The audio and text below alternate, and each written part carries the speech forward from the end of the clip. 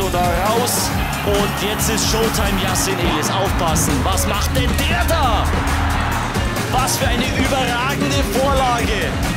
Auf Ben Smith, 7:1, aber Ehliz, no look, durch die eigenen Beine, durch die Beine des Gegenspielers und es heißt 7:1 nach 40 Minuten.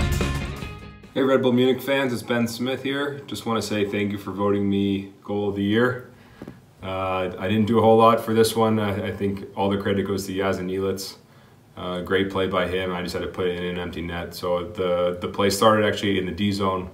We were killing a penalty, so we were shorthanded, and I lost the face-off clean. The guy tried to make a behind-the-back pass, which I got a little stick on, and then Yasin used his speed and his quickness to get that puck and head down on a breakaway. And I think my favorite part of the goal is just at around the top of the circle when he took a little look behind him to see where I was and made a great play behind his back through the D-man's legs, and I just had to slide it into an empty net. So big props to Yasin.